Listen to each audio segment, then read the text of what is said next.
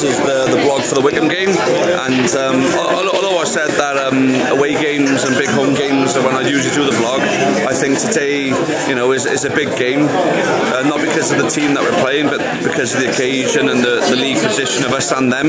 It's very much a 6-pointer, it's very much when we win, and any outside chance of relegation, we can just put it to bed and say goodnight to it, I think we'll win today. I think we'll have a decent crowd today. I don't think it'll be great. Our crowds have not been amazing of late, but we're not going to have a bad crowd really. We've got our hardcore, but I really think the team, as much as they're underperforming on a whole, you can't say we've underperformed as a whole the way the season has gone.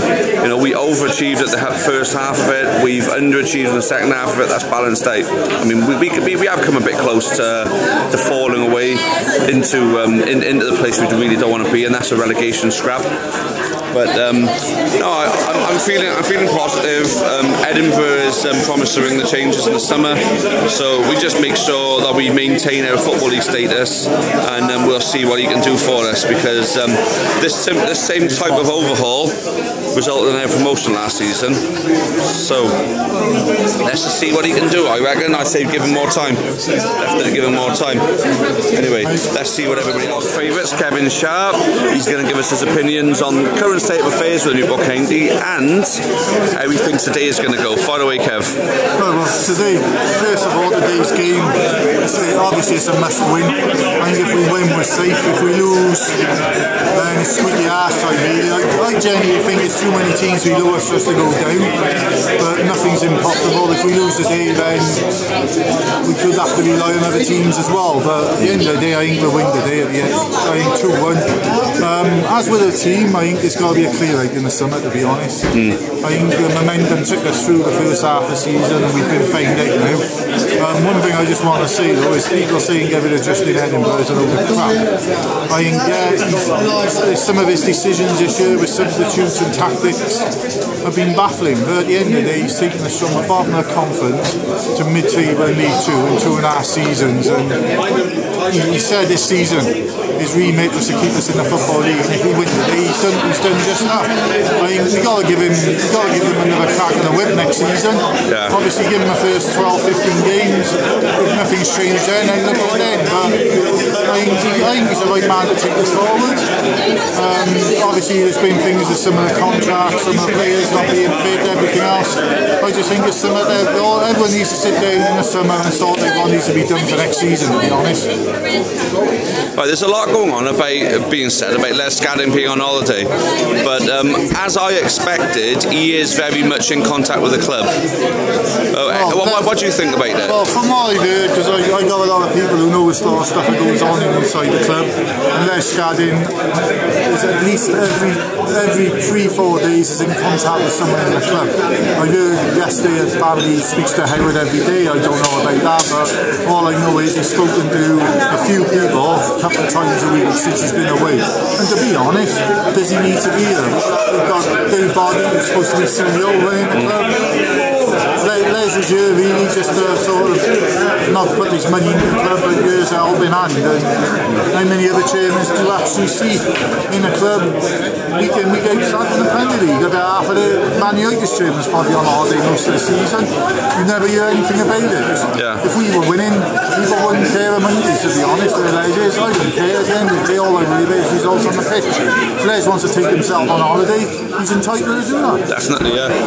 But then obviously, because he's been away on holiday, people are questioning whether he really wants to be at the club or not. I'm worried that he might pull the plug come the summer and we'll be in the shit. Right, okay, well what I think that is, how do these people know Les Gadding isn't talking to Justin Edinburgh? How do people know he hasn't done Justin Edinburgh once or twice a week and giving him a bollocking? He might have turned around and said it's not good enough, so how you gone? How do we know that's happened? He might not have, he might turn around and say fine, need any help, you know where I am. At the end of the day, no one knows exactly whether he has spoken to Justin or hasn't.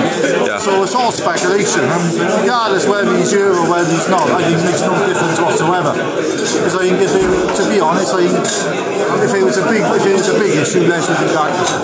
Yeah, definitely. Same in a club, if it was a big issue, he'd be back here. He's gone on holiday. He probably said to Dave Body and Howard Green, can you manage with 8 me? Yes, right, bye, I'll see you in a couple of weeks' time or however long it is. That's what I'm expecting it is at the end of the day, mate, myself. So, yeah, cheers for your time there, Kev. Very insightful as always. Cheers, buddy. We got an ex-Hull Newport fan, we got some Wycombe fans here. I still don't know the situation here, so explain what's going on then, and then we'll ask you some questions. Starting with yourself, mate. I know your workshop Amber off the message board, yeah?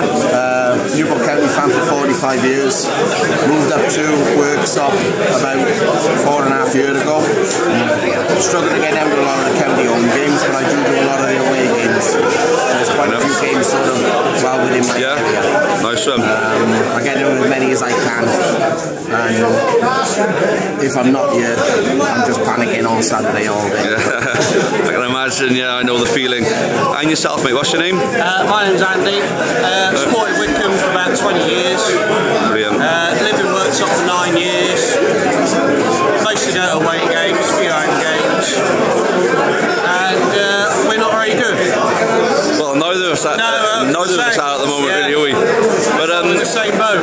I remember Boxing Day, I went down to Wycombe and I had a really good trip there, you know, very nice people, nice stadium, you know, so yeah, I really enjoyed that trip. I hope that you have a similar experience, or at least close to it anyway. But yeah, so let's get the two of you in on you then.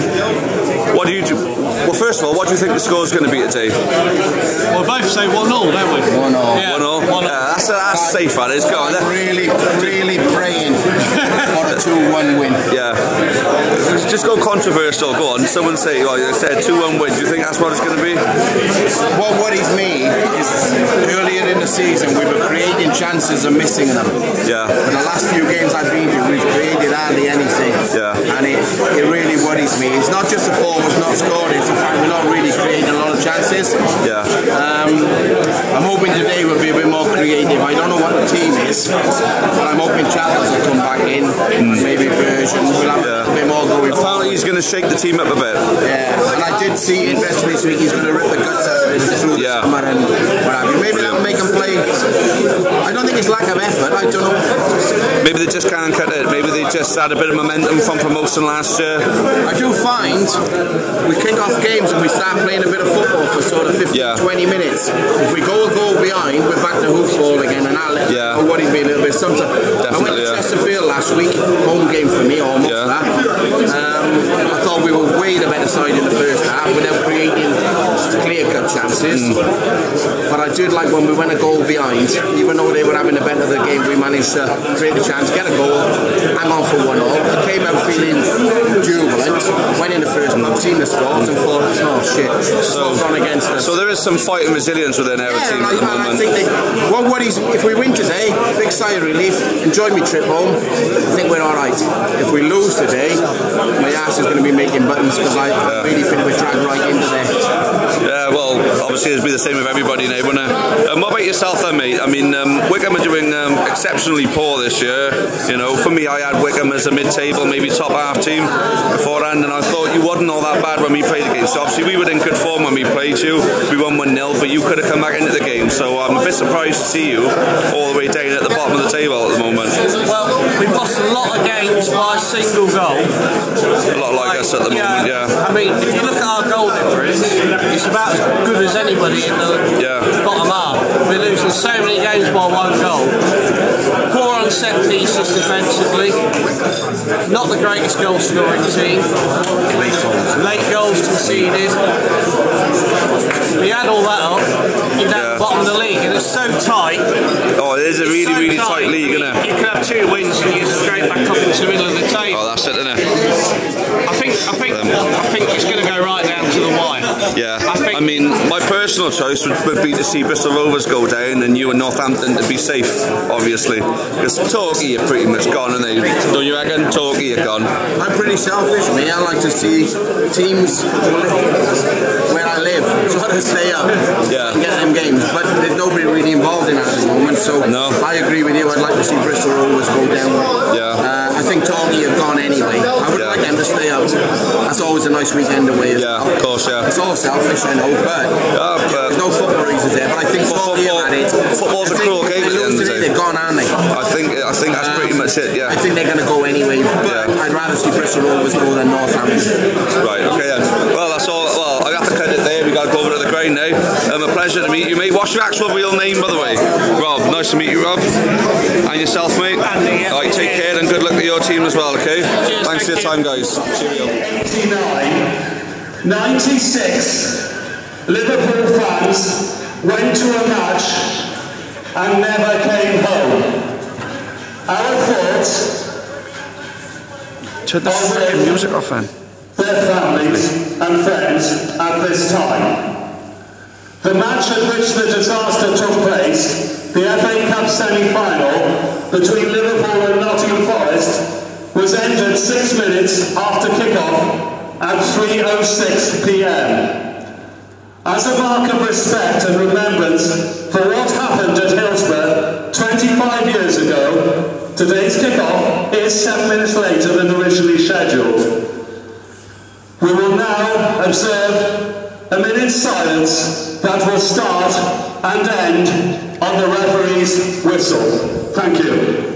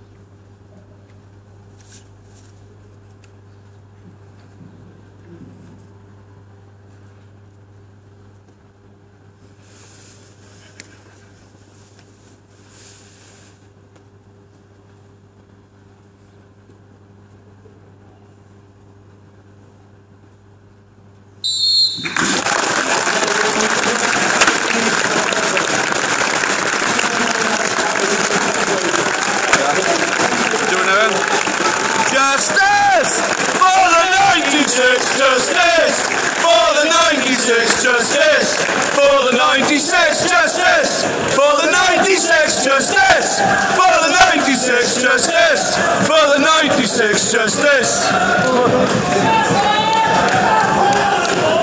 Time's 0-0. It's not looking too clever at the moment. We're not playing overly good, but we're not playing overly bad. It's a scrappy game. It's got 0-0 written all over it. I got us on my coupon. That's probably my own fault. And I really don't know what to make of it. The atmosphere is flat. Like, it's really, really poor.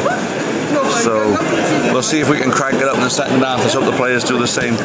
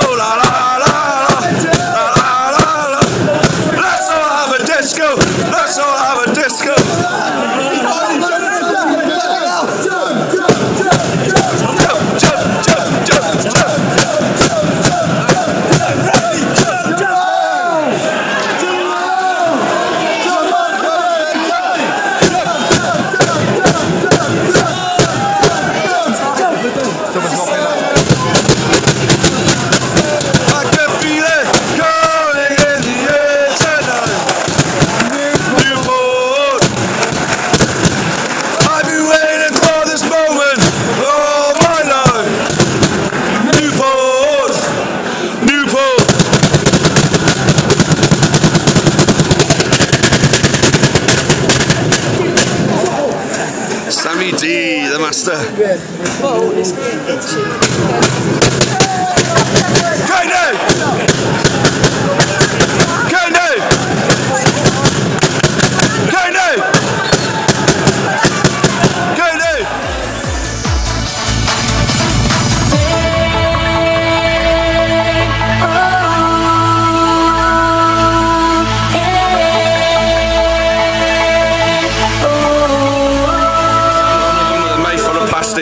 He said hang on a minute, but there's absolutely no hope of that happening, is there?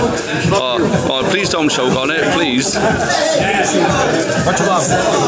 Right, what do you think of the game then, mate? Second half was amazing. Yeah. First half was an edgy. Overall, fantastic for the win. Banging, mate, banging. And you banged away on the drum and you're getting really good at it, mate. Fair play to you. Yeah, no, Robert Taylor who?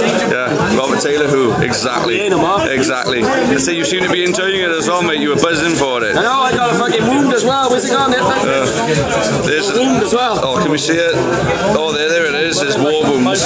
War wounds. Yeah. Drummers get it too. Exactly. Players get injured, fans get blisters. That's it, mate, that's it. So, relegation fears are over now. Well, not mathematically over, but it ain't going to happen, is it? Well, Justin even said himself, you know, smashing up there, lose game, we won 2-0. Yeah. I was comfortable with a 1-0 win, and then when Sapolsky scored that last one, yeah. What do you think of Jolly getting a goal then? Over the moon for him. You know, we haven't scored since Accrington, or anyone else, I can't remember. Accrington was the last time he scored, I'm certain of it. First game of the season, so I'm over the moon with him again. Hopefully there, with him scoring a goal, he might, you know, have the confidence to get forward more and bang him in, get 2 or 3 games, which is highly doubtful, but... So, who would you keep from that team? Well, first of all, would you start with that team against Wimbledon? And second of all, who would you keep hold of next season? Just 2 players who you want to see in the squad. I'm not going to get you to name all the players one by one. Just name 2 players on the current squad who you want to see there next season. Jackson. Yeah. Rob will love that. Definitely Jackson. I think he controls right back and whenever that's the place, I think it's brilliant. And Ryan Birch. Birch. Do you think he should be playing at the moment? Yes. Fair play. Even though Porter has come back into the squad and he's done amazing, you know, I reckon he's controlled the midfield. I reckon Birch will always give you 100%. Yeah. Without doubt, mate. Anyway, thanks very much for your time, man, Sam. And I want to eat my pasties, so fuck off. Yeah, you fat bastard. Who actually turned around and said at the beginning of the game, if we win today, I'm going to shave my head. Yeah, it's going. So yeah, Zeb and Jolly. Forget Zeb and Jolly, we're going to talk about your hair for a moment. Right, so, alright, go on then, Zeb and Jolly then. If I see you in Asda, anyway, if I see you walking around, you're dead, right? Because I've got to lose this wonderful mullet. I've been growing since before Christmas, right? Remember the first time you saw me at the vlog at Portsmouth, right? And you said I was a picture of, you know, what's his name? Joey X6 and Vanessa Clark's a bastard. Yeah. Well, see, the hair's been growing since then. That was last year. Yeah. No. I'm not going to know. I don't like it very much. How would you the pest you, huh? How's the bollocks after the ball in with the bollocks? Yes, I've got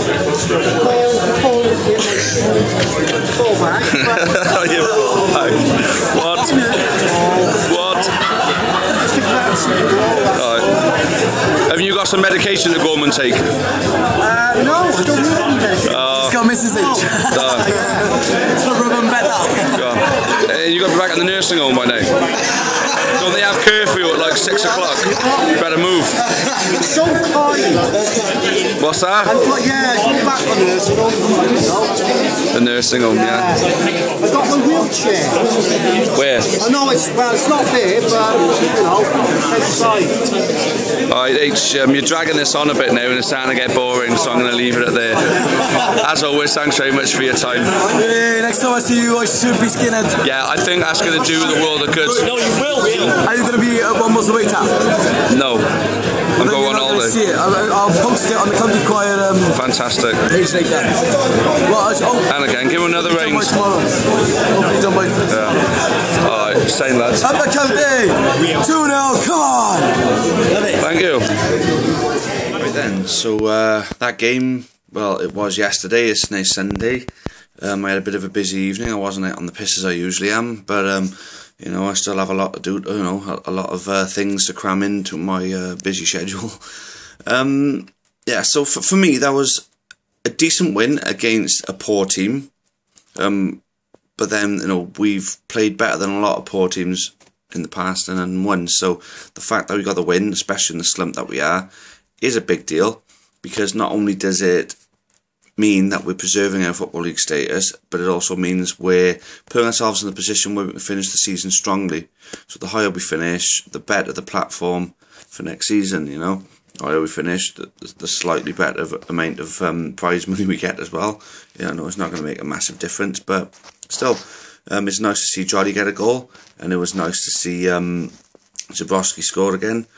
And it was nice to see a good performance from Michael Flynn, who, as far as I'm concerned, has done more than enough to earn himself a contract for next season. You know, I think you got at least one more good season out of him. And I don't think that'll be the last year of him. I think he'll play for another few years. You know, he seems really fit and sharp. And, you know, you can tell by the way he plays how much he enjoys the game. So, yeah. Obviously, mathematically, we're not completely avoiding relegation, but you know, that doesn't really matter to me, because there's a lot of points with very little games left for a lot of teams to get. You know, basically we're in 13th, so think of how many teams that is. It's about 9 teams that have got a, you know, is it 9 teams? Yeah, 9 teams I think that have got to get more points than us. You know, well, if you think about it, it's just too much. It would take a major thing for us to go down. I don't think mathematically, if you think of all the fixtures everyone's got, I think a lot of the teams below us play against each other a lot. So there are going to be a lot of points lost down below us. So any thinking, any slight thought of possibly even being relegated is just madness. And I've been saying that for weeks now. Anyone thinking we could get relegated is just madness. You know, wins like yesterday, you know, they were coming. You know, so I gotta be fair. I'm happy with the way that went. I'm happy with the way we are. I mean, the first half of the season was a major overachievement. Second half of the season has been a slight underachievement. So all in all, we've surpassed any expectation really by being in 13th place. I said, and a lot of people agree with me with this, if someone could give us 22nd spot guaranteed, I'd take it. I think a lot of other people were thinking the same thing. As long as we stay up in our first season back, consolidate ourselves, and start building towards becoming a more stable Football League club, I was always going to be happy. And I think it got to be the same for everybody else. Anyway, on to the next one, Wimbledon. I can't make it. I got major commitments, financial commitments at the moment, so I can't go. But I may be at York. So I think the next blog you'll see will be York, and I think I will do a last day of the season with Rochdale as well. So yeah, so look forward to them then, guys. And if you're not watching the County Choir Football Manager series on YouTube, then I do urge you to give it a go, or at least just watch them, minimise and mute if you need, because obviously the views goes towards monetisation for the County Choir.